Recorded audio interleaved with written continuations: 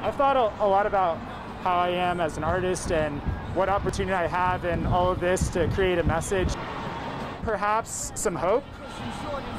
Our nurses are our angels right now. Our doctors are our angels. They're out on the battlefield and they're working. I really wanted to just like show the fight and then also just show the beauty of these professionals doing what they're doing.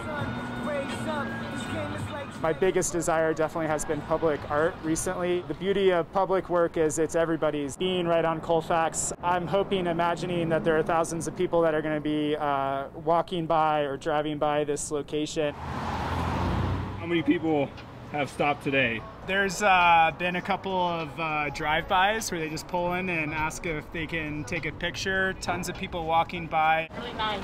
I think the coolest thing is there's been a few people that have just said thank you. Yeah, it's made me feel good.